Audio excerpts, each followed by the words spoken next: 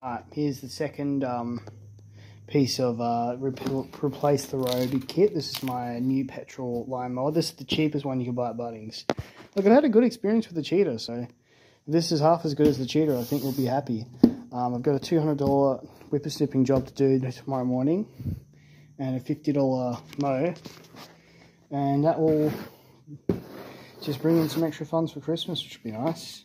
So that should take about an hour and a half tomorrow for the whippersnipping job, and probably about an hour for the mowing. So anyway, I'm just going to go open this up and just give her a quick sneaky start. It's a bit late at night, so I won't run it too long, but just make sure she does start before I go out there.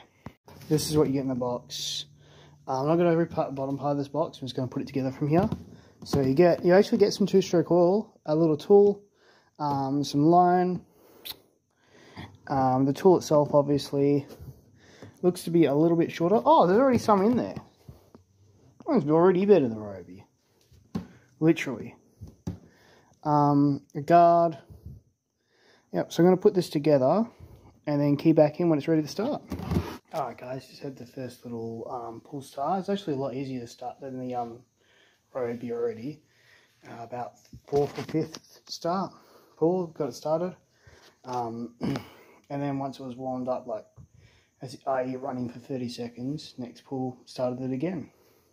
It's already better. So where you might not want to buy this guy, it is a fixed line head. It does say that in the box, but just in case you're unaware, that's what that means. So there's no bump feed. You're going to have to manually feed this through.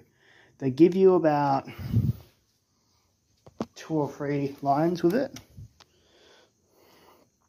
I'm thinking I'm probably just going to buy the heavy duty guy on the way back to the job, and then that way it won't snap every 2 seconds hopefully.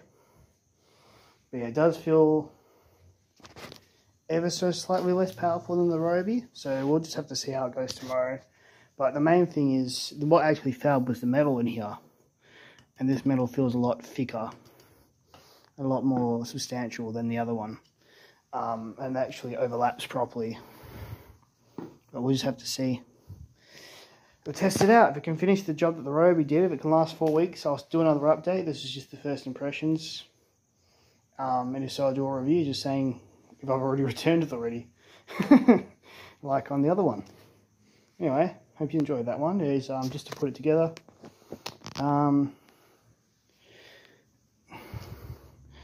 that is already attached to this guy. That just goes on with a butterfly nut. So does that. And then this just slides into place. And then you've got the Allen key that it comes with. Tightens that guy up. And then of course just put your pre-mixed fuel in there, 50 to 1 petrol.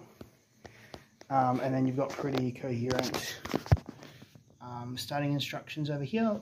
And I feel like for $150 I don't have to try that hard, so that's pretty good of them. Alright, so this is the job I ended up finishing off. It was like about 800 meters of just like this. So just whippersnipping down the middle where you couldn't reach in the tractor. So that was the job I was alluding to. It was a couple $100 cash in hand. So here I do a little bit on this one. This is what a cold start looks like on a 32-degree day. So it still takes a few pulls. It's not quite as easy as the lawnmower, I think, because it's 2-stroke.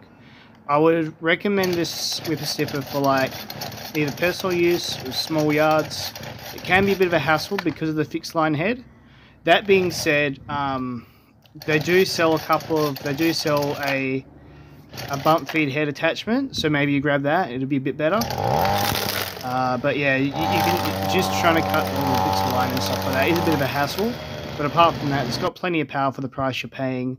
It can be a bit of a hassle, you know, but apart from that, it's a hell of a lot easier than doing it by hand, which at $100 odd bucks pretty much for it is the next cheapest option. So I would definitely say rate the product about 7, 8 out of 10.